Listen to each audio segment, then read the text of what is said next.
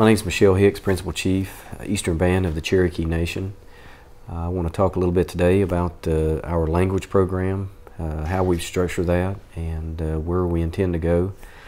Approximately 9 years ago, we began a classroom which consisted of 9 students, and that classroom began at the Cherokee Child Care.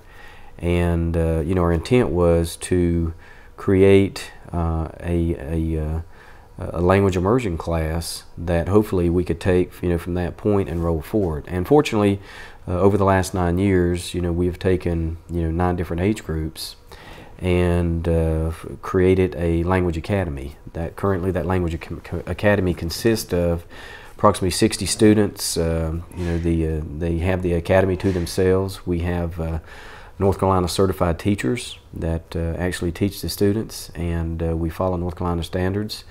The fortunate thing is that Cherokee is the first language of the school, and so obviously English falls behind. But with Cherokee being the first language, we still have to follow state standards related to math, sciences, English, reading, etc.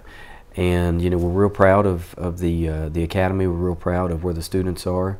And along with that, there's other things that we're doing. For instance, in Cherokee, it's parental choice where you send your kid and/or children, and so they don't have to go to the Cherokee schools; they can go to public schools.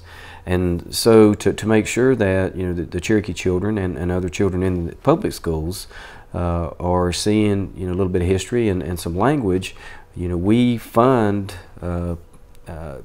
positions within these public schools to make sure that our kids are not completely engulfed as we have in the immersion school, but are receiving education related to the history and language of our people. And the bottom line is, with our language, is we know that as a native peoples that we're different.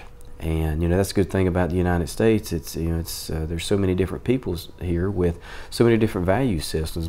And Native peoples, along with the others, have added a lot to the foundation of our great nation of the United States. And so, again, going back to the reason we're putting so much effort into the language is simply because it's our identity. It's who we are.